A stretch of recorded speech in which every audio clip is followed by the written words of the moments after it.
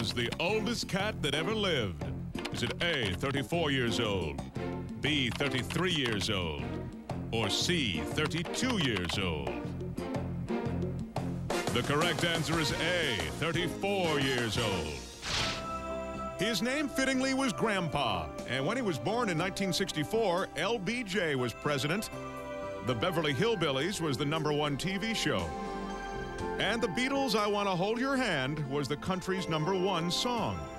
Jake Perry of Austin, Texas was Grandpa's owner. Grandpa was a Rex Sphinx, a distinctive and nearly hairless breed of cat. But it was age that set him apart and made him a cat world hero. What does Jake attribute Grandpa's longevity to?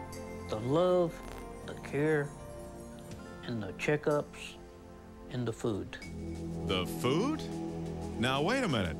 Here's what Grandpa ate every morning of his life for breakfast, along with a cup of Folgers coffee, regular please, not decaf. Bacon, eggs, broccoli, and mayonnaise. Now, it is true in his later years, Jake switched Grandpa to egg beaters and fake bacon. They lived in this modest house with Jake's wife and about 20 other cats. But only Grandpa liked to venture out on Jake's daily rounds. He liked to ride in the truck, and he would like to see the green lights, cars, sceneries. When Grandpa finally died this April, he was 34, or 238 in cat years. Jake gave Grandpa a burial with full honors. First came a memorial service, complete with funeral music, in which Jake's other cats paid their respects. He was then laid out in a kitty casket and buried in Jake's backyard with a headstone and all. I miss him real bad, and it hurts. But don't feel too sorry for Jake just yet.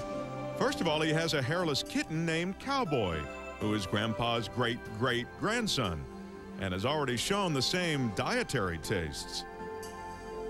Cowboy is beginning to eat what Grandpa ate, and beginning to lap a little coffee, long as the cream is poured in. And Jake has another cat who has a shot at breaking Grandpa's record. Her name is Cream Puff, and according to Jake, she just turned 29 years young.